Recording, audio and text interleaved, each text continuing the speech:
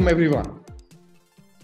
Welcome to yet another episode of Cross-Border Conversation, a STIR original video series that features talks between thought leaders across countries and across varied creative disciplines.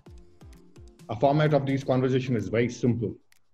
It is as if the two professionals we've invited as guests today have invited each other in the respective living room, or they just bumped into each other on a cafe, and as they get talking to each other, they end up sharing moments of revelation, each other's life journeys, anecdote, experiences, inspiration, insights, and professional journeys and stories they should love to share which have inspired them. And in the process, they also share the work, their practices, and while they talk to each other, we watch them inspire us.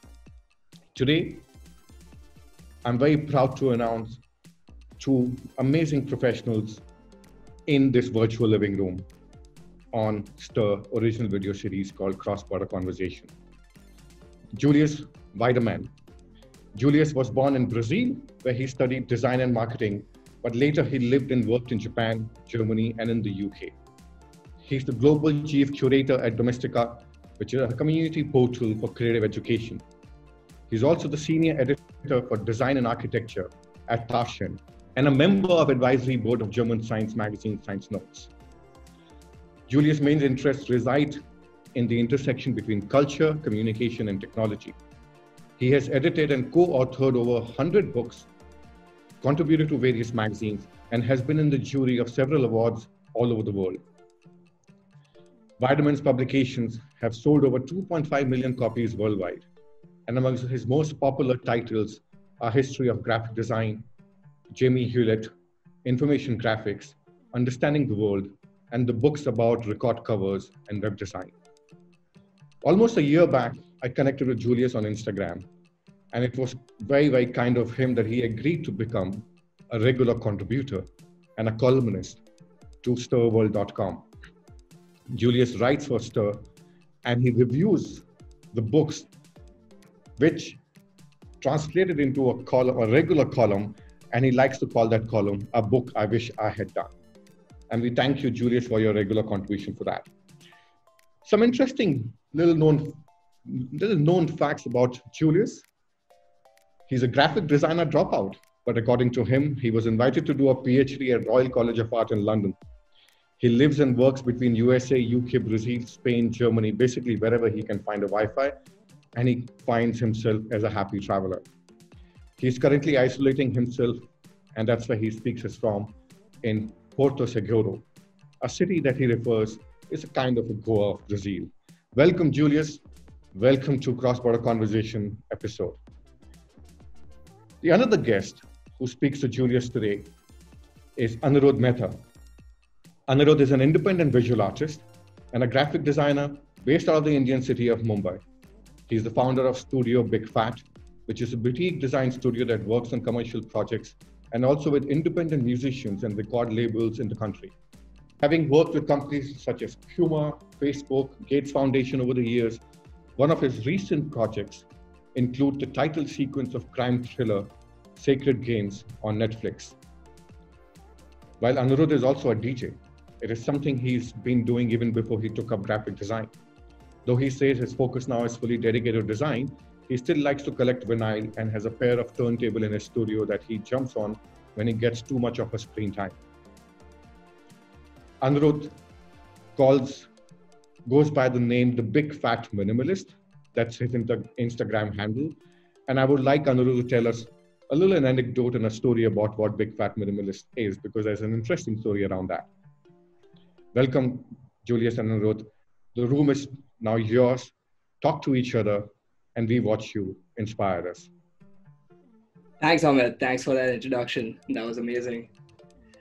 So the story behind this name, The Big Fat Minimalist, it's quite anticlimactic actually. So it's basically just a name that I came up with about 10 years ago when I wanted to kind of post my work, just designs and graphics that I was doing. And at that time I was talking with a friend and fascinated by the idea of how something, we were talking about a large massive yellow circle in the middle of a really busy area, and how it's ironic how it's like big and fat, but it's also minimal. So it was just a kind of funny oxymoronic kind of contrasting play of words, and then I just use it as my Instagram handle, and it's somehow now become something that I'm known by. It's funny because I'm actually not a minimalist. My work is nothing like it. It's very different. So it's something I don't relate to anymore, and maybe I'll drop it at some point. But yeah, it's kind of just stuck. So that's the story behind the name. How's it going, Julius? I'm good, Aniruddh. Thank you very much. And thank you very much, Amit, also for the very flattering introduction. I mean, I'm sure it's much less glossy than that, but it's always great to hear that we've done stuff, and it's great to be here with stuff. Well, to kind of share these ideas with people. I think that matter. People that ideas that care, and I think that's the way. And I think we can spread more knowledge and stuff. I'm always concerned that in the age of information, there's sometimes I always say there's not a little bit of everything. There's a lot of everything. I was looking at your work, and I knew your work from before, and then I was reading more about it, and we mentioned briefly about language, because you come from music as well. Yes. And music is a language of its own. The same way graphic elements could be, and I was looking at the work you did for the Gates Foundation, with purpose and stuff and so on, and that is how you create. Every time I had this conversation with Paula Scher once, and she said, like, what people rarely understand about my work is that every time I'm creating a piece, an identity for something, a piece, I'm creating a language. It can be a more reduced language, or it can be a more, more deep language. Language. And I was really interested to see what do you think about that, because you've been navigating through many languages actually. I mean, I think what you said earlier about this kind of relation that, at least personally for me, this relationship of design and music, it's like, I think it follows certain similar principles. If you just look at design principles as itself in terms of scale and repetition and rhythm and all these kind of basic design principles, you can kind of apply the same systems to music, where it's basically like formed from like a structural grid. So you have your base rules in place, and then you have enough room to kind of fiddle around and rearrange and reassemble certain things, just have certain permutations and combinations out of it. And I think with design, whether you are kind of creating a graphic language, so to say, since we're speaking about language, when you're creating a design language or a graphic language, some kind of communication, I think, at least to me personally, I can see a sort of very strong relationship between the two, between music and design. And I find that very fascinating. I try to kind of explore that through my work whenever I get the chance to. The creative process which is one thing that I'm really interested in, is there's no definition for it. I mean, we're still trying to come up with neuroscientific, explanations of that, and eventually we will have. But today, creativity is this kind of open, is the white sheet, right? Yeah. Is the white. I mean, I think it's interesting because it's like you said, it's like this kind of open playing field. It doesn't have any kind of set of rules. It's not tangible. Like creativity is of course not tangible. It's difficult to kind of quantify it in terms of what is good, or kind of set a few parameters for it. So it is like this kind of widespread minefield to play with. I think it's what I kind of do in some of my work is I like to set a few universal rules. So you kind of set a few universal rules, and then you kind of go crazy within those rules in place. So I think then when you are creating, whether it's 10 pieces of work or 100 pieces of work for that same, using that same structure, it kind of, there's a certain cohesiveness that's there. And I think that's what's really important. to kind of have, at least you should have a few set rules, even though it's an open playing field. You should, it's more fun, I think, when there are some rules to it that you can then bend, and then you know how to kind of mess around with those rules. I think that then becomes a little more fun as well. Yeah, no, interesting, because when I'm trying to compare that, I was in books, doing books for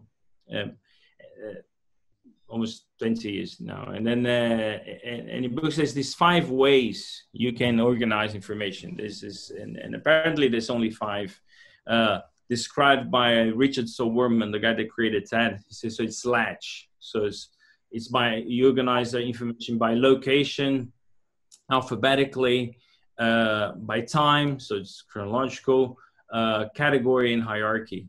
And of course, so latch, yeah. So it's this really cool thing is that I tell people, just it is in that lecture. So the first I say the first law of Julius, I think, after I mentioned latch.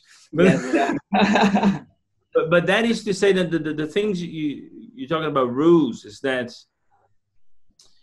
I think we try to create this false dilemma between people have feelings and they're being rational. You having rules and you having creative freedom, and this is a false dilemma, because what you're saying is quite precise. I mean, I start a book, or we think about a course that we developing at Domestica, for example, and then it's not that you can do that. There's this really nice phrase, like when people ask you, like, so what can I do, and you say you can do everything, but not just anything, So do whatever you do, but think about it and do it really well, basically meaning that. And yeah, there's this false dilemma. And I think in other fields, same, but because you crossed so many fields, especially music, I'm fascinated because I'm very ignorant about music. I listen to like everything.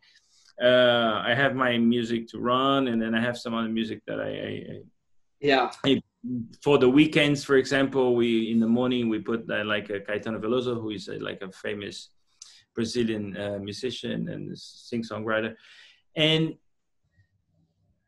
But for me to understand the language of music is really hard. It's really, I mean, I try to do it, but it's and try to make an effort, but it's really hard because I think I'm so visual that my parents wanted me to learn violin and piano and stuff, but it was hopeless because I have absolutely zero talent. I mean, believe me, I would love to be able to tell you like I play piano and violin, but I can't. and do you see the randomness and this kind of the rules? You see them quite similar in how do you see them in different fields? Because I think that's the ability. You go from rule to rule. You navigate quite well in these different environments. I think with just speaking about this randomness in different fields, I mean, at least the 2 fields that I'm kind of close to, which is kind of music and design, you can see how, for example, now a lot of art and design is, art, I would call it, is also done on, through codes, through creative coding, where it uses algorithms to, based on your code, it creates and generates algorithm based on the art, and it gives you multiple kind of variations of that. And I think that's almost really fascinating to me, because it's like a collaboration of some sort that you're doing, because the way I see it, it's like almost like a 50% and 50% indulgence, like where you're feeding in 50% of the code, and then the computer is collaborating with you, the software is collaborating with you to then generate more. So I think one can't be possible without the other, and I think there's a really interesting kind of randomness that comes out of it, and it's even kind of prevalent in music, with kind of modular synthesizers, where you kind of program a certain rhythm pattern, 3x4 or like 4x4 or whatever rhythm patterns, and then it calculates it, and then it randomizes that order, and it still kind of gives you this chaoticness which has a certain order to it, which is, it's really interesting. So there's this interesting collaboration that's happening, and I mean, I don't know where it would go in the future, but I think there's a really fascinating thing about that. I don't know if one can exist without the other, and that's what's really interesting about that. Yeah, no, it's quite striking because I think we always in life. I mean, I'm just trying to be grandiose about this thing, but it's we living between in the sweet spot. I mean, when we find it between guarantees and stimulation. I'm sorry, what? What's the first one? We always between guarantees that we have in our lives, and some stuff is guaranteed. So like, there are some rules, for example, that's the guarantee that something will happen. But then the other part has to be stimulation, because we have to do it for ourselves. And with that, I mean, there's this great, I don't want to be my theological now, about our conversation, because it's not going to be my my topic, but this free will, there's like how much we putting our free will in the creation of something, and we own it. And this is quite interesting what you're saying, like you're interacting with a computer that is giving you a stimulation which the computer is not aware of, but you yourself is not even aware as well of what that stimulation is going to cause. So there's this thing, I think it was David Hockney that said that even today when he sits down to write, to draw, he doesn't know what the next line will be. He's not like as if he's looking at this white paper and he's picturing this image in his head, and it's like, and he's almost covering it. No, he's like, he's starting from scratch every second. And I find that the awareness of that quite fascinating, because it makes us like quite humble about what is the next word I'm going to write in the text, or what is the, I just come up with stuff. Sometimes I'm starting to dictate stuff because I'm walking, and then I'm having ideas. Say, fuck, I'm going to forget that. And how do you do that in your creative process? It's also interesting. It kind of opens up this question about ownership afterwards. Like, how much do you then call it? Like, how where do you like draw this line of ownership afterwards? It's quite interesting. Yeah, exactly. So your creative process, I mean, you draw a lot, or you write a lot, you make a lot of notes? I make a lot of notes about thoughts. I don't draw at all. In fact, that's one skill that I wish I could draw. In fact, it's very strange as a designer. Usually most of my peers, they start an idea with a sketch pad and they'll, flesh out a bunch of doodles. But my doodle work also happens on my computer, because I'm not able to, it's just a tool that I'm not very comfortable with. So for me, naturally, I kind of start sketching on either like the iPad or my computer. And at first I was kind of, I thought I was kind of handicapped because of that, because I wasn't sketching. I was doing it differently as opposed to everyone else that I knew. Eventually, I kind of just tried to use it to my advantage. So I use the computer to my advantage, and even all my initial sketches are almost like kind of finished pieces, because it's all kind of pixel perfect and vectorized. So, but I like to think with the screens. I think it works for me. And apart from that, I write a lot of notes. So my notepad is usually where my thoughts kind of are noted down. And the music part is the same, or is it more about experimentation, for example? So, I mean, firstly, I should probably say that I'm not, like you said, that you're not a musician. And like, I don't consider myself a musician. Like, it's I DJ, but music production is something which is a skill which requires a lot of kind of attention and a lot of time. So, I don't want to say that I'm a music producer because I know how much time it takes to be that, and a lot of work, and that's not what I do. But I do have a very close relationship with music. I try to always work with different music artists, and over time I've realized that my strong point is through visual communication. So that's where I try to kind of provide it. But every now and then I will try to mess around with music. I've been eavesdropping. I would just like to say here, I mean, Julius, you said you don't want to get into philosophy, but I strongly believe that for any creative process or in any creative language, uh, it's a stirred up version of, or stirred up or shaken up version of philosophy and psychology. And when the creator is in a different space, that's when the creative language takes a lateral trance. Um, you're talking about music. Julius, your jazz covers and rock cover books have been an award-winning, um, work. And Aniruddh, you have been in music and a combination of music and graphic design.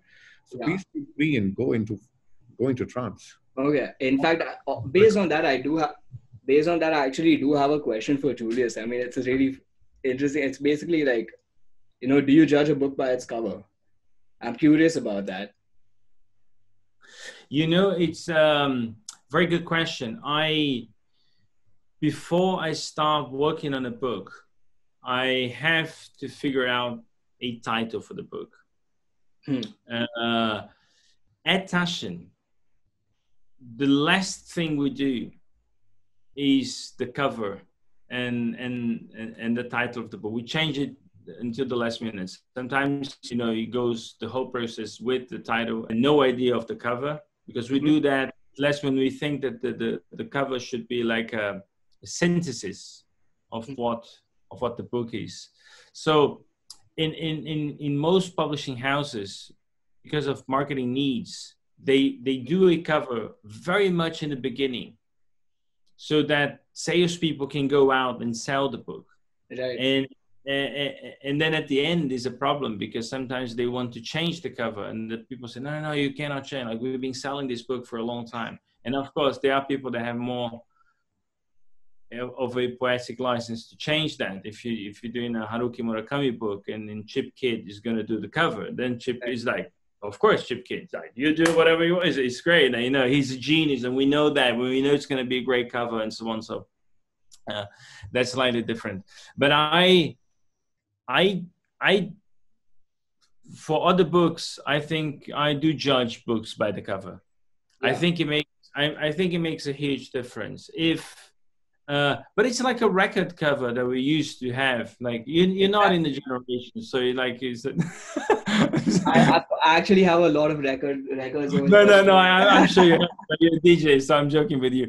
But the record cover is quite interesting in that sense as well, because it was this very, what was lost with the CD, I think, was this impact of a cover that you look at would have a reasonable size for it to have an impact, because in that sense, size matters.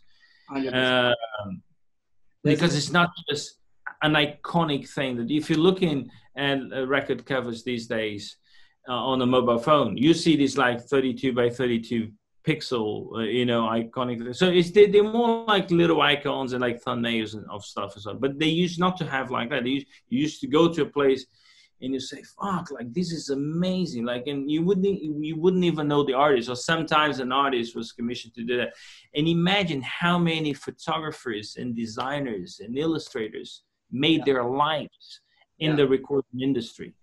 It's unprecedented, like in magazines as well, or newspapers. But magazines and I'll make a claim here that, magazines and the recording industry were probably the biggest funders of artists from the 60s to the 90s, because they allowed these people to do anyway. And also we have to consider the interactivity that these musicians and these magazine people, and they had with artists, because they loved it. They almost of them came from an artistic background, so they would get their friends to do stuff. It's like, can you do it? And then the friend becomes sometimes more famous than the band.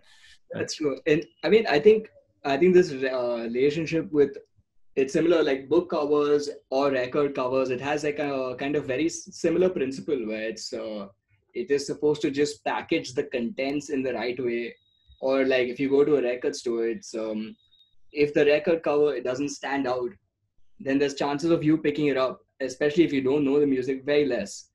And I mean, I think if you compare it to today, at least what I see a lot, at least in within India, is there's this kind of I mean, you might relate to it because you do editing is something like a huge part of what you do.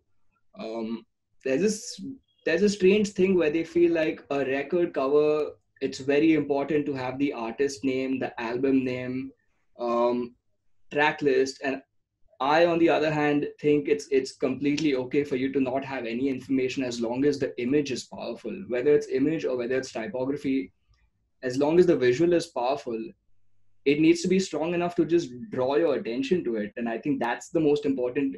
And if the person is drawn towards it, then they will care about it, and then they will take the additional step to read the description, to read a little more. But because there's so much chaos of information that we see every single day, I think that it's very important to kind of just crack that one strong, powerful visual that draws the person in. I can show work that I've done for a record label, Kila Records. I've been doing this work for about 4 years now. It's been like a very long, ongoing series. It's a independent record label based in New Delhi. So we kind of, luckily, I mean, the musician, he was the record label owner. He's also, big on design and visual communication. He also has read up on it enough and studied it, So he understood the importance that I was trying to bring out, where I told him it's not important to have the artist name, because what we need to do is, I think, the branding of the label is what we need to sell. And if someone sees that artwork, they need to be able to immediately associate it with this record label. And it is super important about long-term relationships. Yes, which I think is in the creative world, they make a huge difference. I had the opportunity I was doing a book on rock covers. Okay, yeah, I've seen it. Yeah. And I went to the house of Von Oliver. Okay. The British designer that designed everything for the Pixies and for some other people. But he had this very long relationship with Pixies, and he was like, no, come to my studio. I'll show you like the record they're gonna release like next year. He would have like stuff 1 year in advance because he was studying still the colors and like how they're gonna do it and so on. But this long-term relationship is what I think that gives creatives a real opportunity to do something unique. It rarely happens on a burst of 5 years or something like that. It has you have to grow, because you have to be interested in the deep relationships of the brand with, or the label, whatever we call it, or the product, and the audience and yourself and the creator of it, because someone that created the label, these people, they have a vision. I mean, also attention span is low nowadays, so it's like it's difficult for a label owner to agree to do the same kind of work for a span of 4 years and not have a thought in the back of his mind where he's like, you know what, maybe we need to do something new this year. And we've had those conversations whether we should change it up or do something new, but somehow I think, thankfully, he understands that it's important to kind of keep this consistency, because there's an intimacy that builds over time, even with the listener. Maybe the word new is that the word, because I tend to say these days that authenticity is more important than originality, because you can do stuff that is really authentic and is original, but you can do a lot of stuff that is original, but it's not authentic, because you're just copying stuff and stuff. And I think authenticity needs time to evolve, to become a body of its own. This is what I observe a lot in people.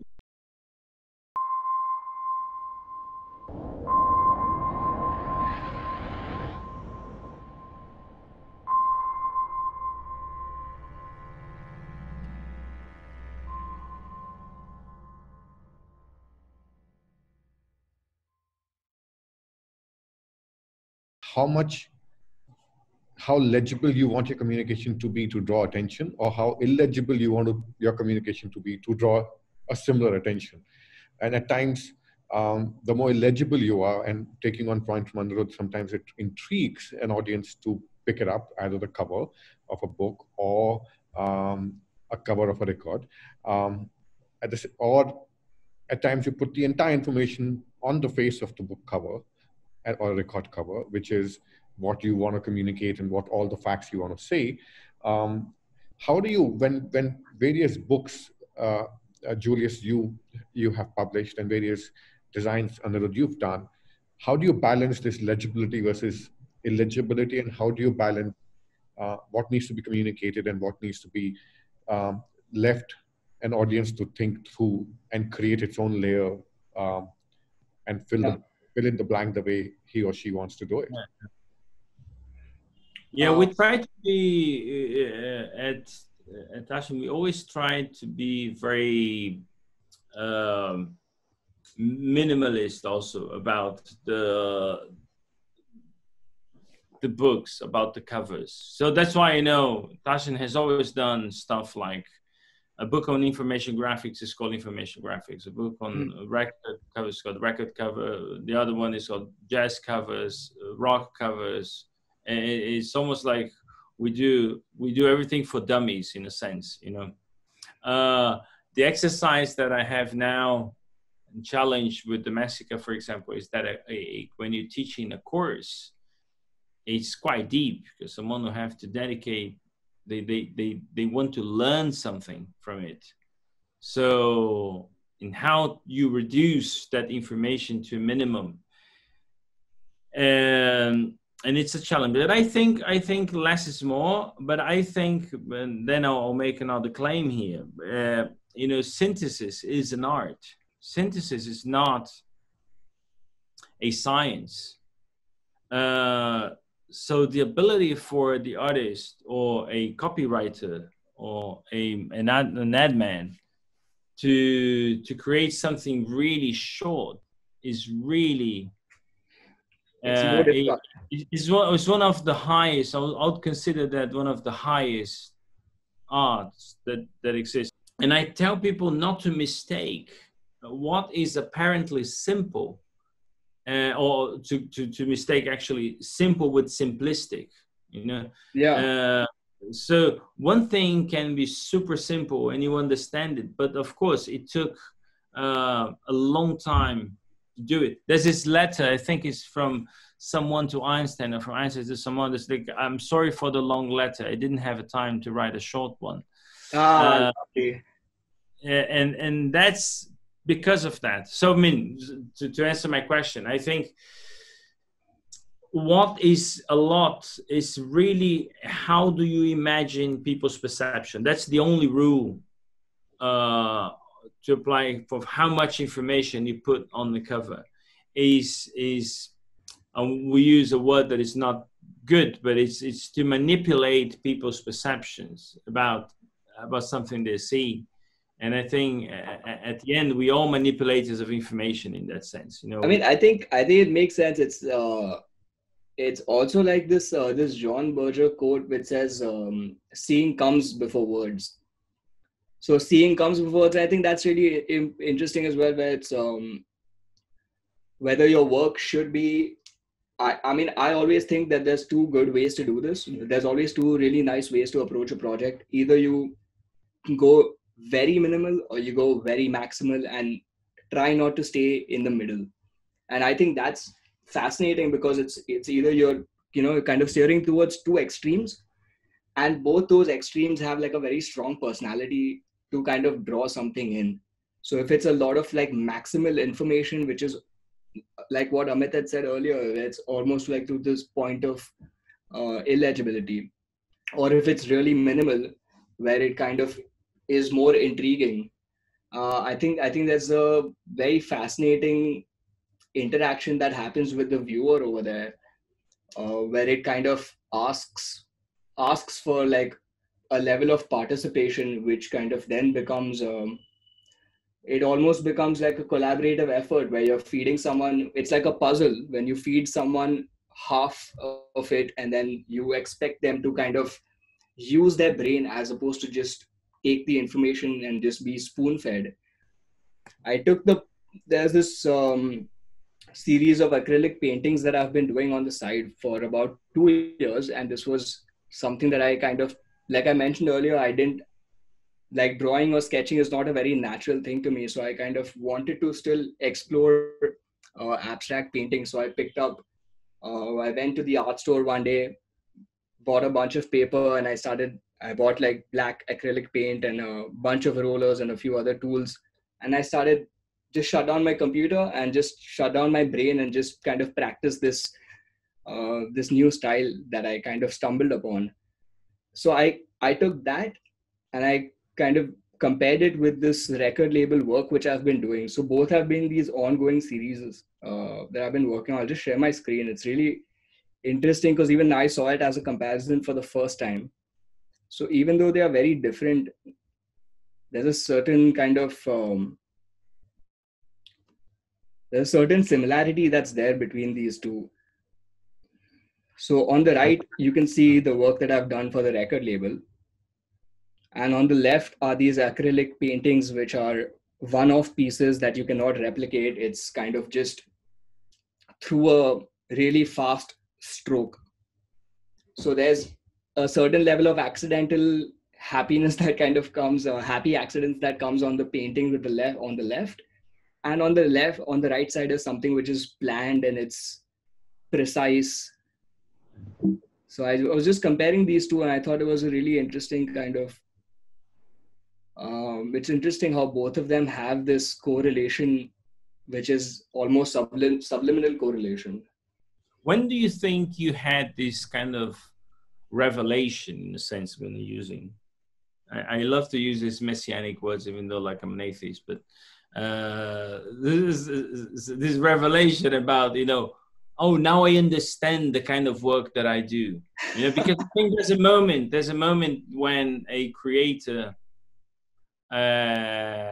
understands the language. Like, okay, now these I kind of dominate this territory. I kind of know how to manage, even though you think it's random, it's in your mind. It's almost like you crack the code of yourself, in a sense. So I can say that for editing some stuff and so on, I kind of understand where I am but then in writing, I haven't gone that far yet. So for example, I try to write. I have 7 books that I'm writing at the same time. Wow. Stuff that eventually will be done, hopefully.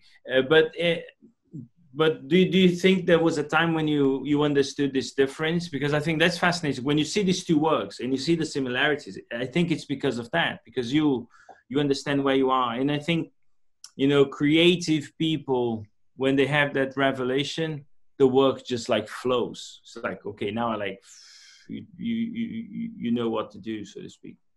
I mean, I think honestly, I won't even take the credit for it. I think it's because of this kind of handicap which I have, where I can't draw. I'm restricted to a certain kind of style, and I think it's worked out for me. I don't know if I've had that revelation, but I think after you said it, I'll probably spend some time thinking about it. No, because I think it's not even like you feel the revelation, but you kind of in your mind. Exactly, also because of handicaps. I think Amit was mentioning legibility and illegibility, and I think that there's a similar relationship between you being aware of your abilities and also your inabilities. Mm-hmm. So your inabilities, my inabilities at least, they contribute probably as much as my abilities contribute to my work, because I have to go around them. I have to find ways. And for example, I say that I'm a very lazy person, like very lazy. So I work like crazy because I combat my laziness, Very interesting. To use an ironic definition, but it's so and I think, when you're doing your work and you're aware that you cannot draw, then you say, what can I do then? Because I have ideas and I have to get them out anyway. So you create a new language just because of that, because of a limitation. Yeah, I think it's better to kind of create more and then cut that down, because when you have let's say when you have like 10 different ideas, I think it's interesting to at least take one step towards perhaps all 10. Just take that one step, so at least you'll know which ones to eliminate, because even by taking the one step towards 10 ideas, immediately you will know that okay, these 5 are definitely not going to work.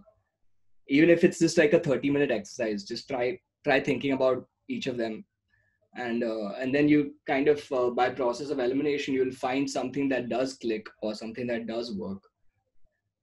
Yeah. There's a fascinating work by Israeli illustrator called Hanak Piven. Okay. He does portraits and he does, but he can't draw. He went into illustration very late in his life, has great ideas. So he uses objects.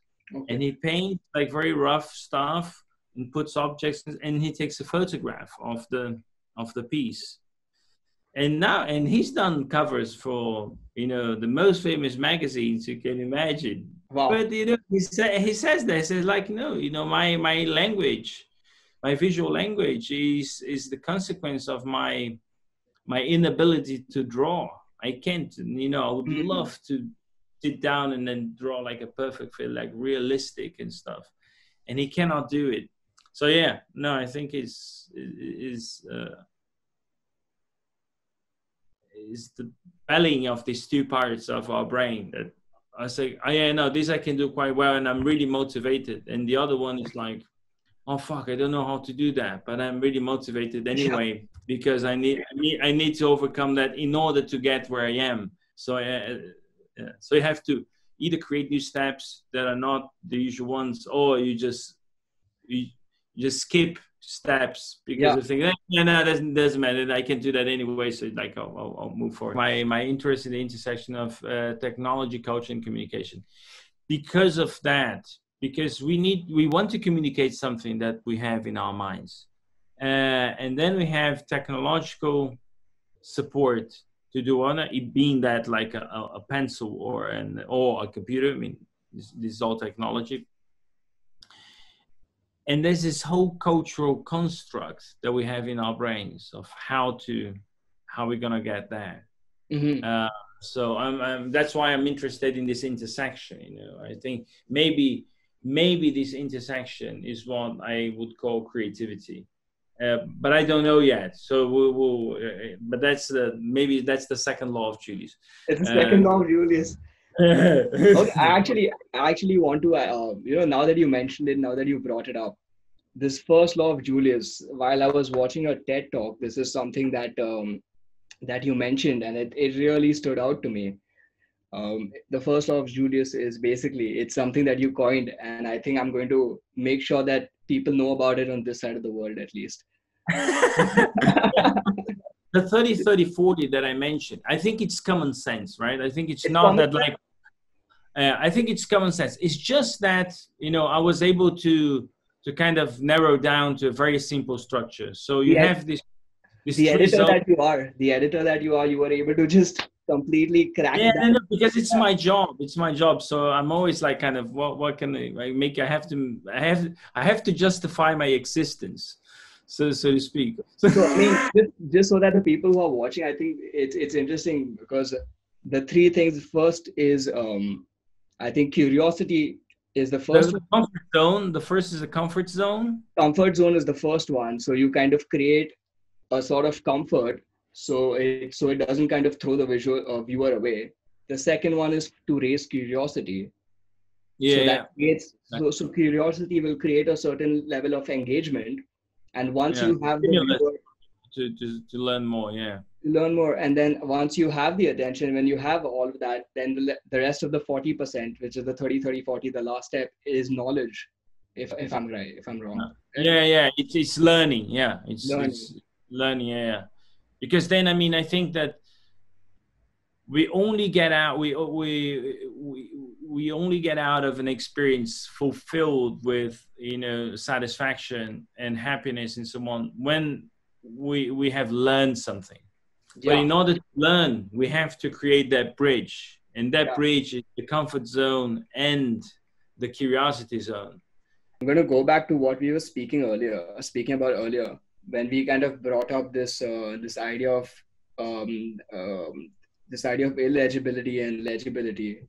So, and also at the same time, when I learned about the first law, there was something that I was working on the side, which I actually want to show you. And I think the reason why I was able to relate to it is because I was kind of using the same principles, but because you coined it so beautifully and very cohesively, you were able to take those ideas and put it together. I think I had like an immediate connection with it. So this is basically this kind of idea of splitting each letter into, so each letter you kind of eliminate 50% of it. And because, so you use a very kind of common grotesque font, which is something that you see all the time. And because of your memory retention, you already are aware of what letters certain look like. So even if like you remove the bottom section of the E, even though that could be an F, you figure it out based on the rest of the information that you're kind of receiving in this particular image. And so for me, it was like a puzzle. And it's interesting when you kind of keep splitting each thing into half. So let me see if I can, how do I remove that? Okay. So you kind of create these sentences, which are also a play on exactly how so the idea is the copy that I'm using is directly speaking about the kind of treatment of kind of this broken typography that's there. A friend of mine, actually, when I was showing this to him, he was able to relate it to this thing, which is quite common. If you ever come to India, you'll notice this, that a lot of billboards, when they have these phone numbers, after they kind of remove an advertisement, there are these certain sections which get jumbled up. So the phone number gets jumbled up, but you're still able to kind of read it or at least decipher this information. And he related it to that, which was very interesting. Work which you did for Sacred Games, for the Netflix series, was quite driven by mythology. And you say that the script which you had put together was actually was inspired from Hindu mythology, and so why don't you just talk about it and share what Julius has to say for that? Well, so when the Sacred Games kind of project came to the table, I was working with a team, Vijesh and Yashoda, who were also the creative leads on it. So basically, they were taking care of the opening title sequence of the show. And my kind of role in that was to design the logo for the show and also work on episode titles. So each episode title is based on Hindu mythology. There's this kind of parallel storyline that they're drawing with what's happening with the protagonist and the antagonist of the show, and how they related to these kind of different stories within the Hindu mythology. So, I mean, it was fascinating because I had to explore that through geometry and through design.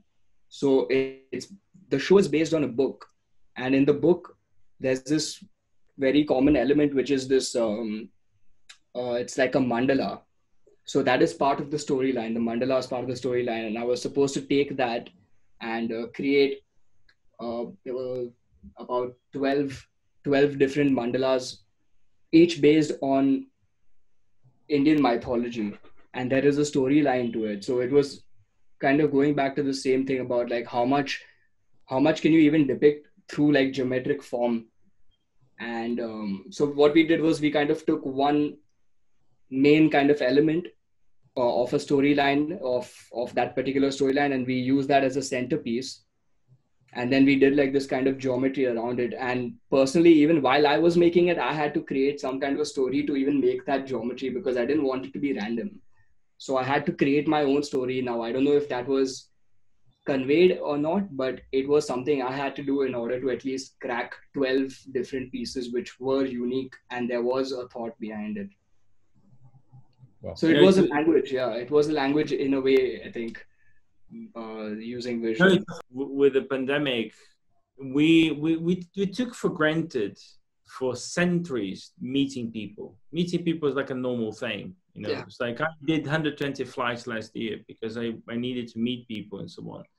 And this year I'm doing like I'm not seeing my two kids that live in England. I'm not seeing them now since January 4th when they were here in Brazil. And then so it's been 6 months without seeing them. And I can't wait to hug them again and so on. So we only, I think, appreciate certain things when we don't have them anymore. We don't have them in the same scale, so we don't take for granted anymore. But the physical contact is one of these things that I think is crucial also to the graphic arts. When we see stuff and you kind of, if you understand it, you can hold them. Hold it, yeah. You can hang them on the wall. There's a little more beauty to it, yeah. There's a beauty to it. Just on that, on that, as you say, like, you know, they have this rubbed off kind of stamp, and so just the physicality of it is holds a lot of value. I can actually just share a project that I did very recently. It's for this new kind of coffee house that opened up in Bandra in Mumbai. This project was really nice. It was, honestly, for me, working on this project was really good because the client, or the owner in this case also, he was so vested in making sure that he understood the importance of design and packaging and like how that's going to help communicate a story. And he was equally invested in, like, usually I'm working very late nights, and you know, he was equally involved in the process. So it wasn't like a client and a designer relationship. So it was very free and open. We obviously became friends over time. I actually have like the boxes that we designed. So it's 0 single-use plastic on this box, and it's completely like, even is this the one you have online? Because it's so beautiful. Yeah. This is so beautiful. So we use like all the different scripts of places. So Sabko in Hindi, it means for everybody. And the reason it's spelled SUBKO is because it's a play on words. It's from the subcontinent. So Sabko is subcontinent, and Sabko in Hindi means for everybody. So it was a nice play of words. In fact, when he approached me for the project, I was literally sold when he told me the name of the project, of the brand. And I told him I'm going to do it because I love the name. Clearly, you've like put in some kind of thought into it, and I was sold. I didn't even have to hear about any budgets or anything. I just wanted to do it because it's a great name. So we have like these kind of different labels, each representing. So this one is from Tamil Nadu, the other one is from Karnataka, and like there's this nice illustration done by an illustrator, Anuranjani Singh. So you kind of piece them together. The other way around. So when they come together, you can kind of see the entire bean. So this was a really nice project that we just designed recently.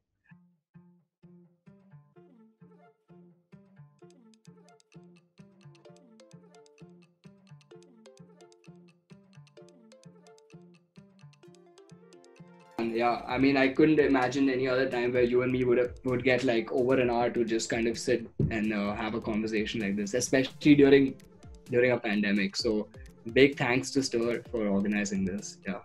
Thanks a lot, Amit. It's really wonderful you guys are doing. We could do this. I mean, from between guarantees to stimulus to second law of Julius, and from your legibility versus illegibility, I'm sure audience got a lot of amazing insights listening to both of you. Thank you, audience. Thanks for being patient to listen to the two gentlemen with us. This is a continued series. Cross-border Conversation is a series of 15 such videos, and we look forward to having you tuned in again. Thank you. Thank you very much.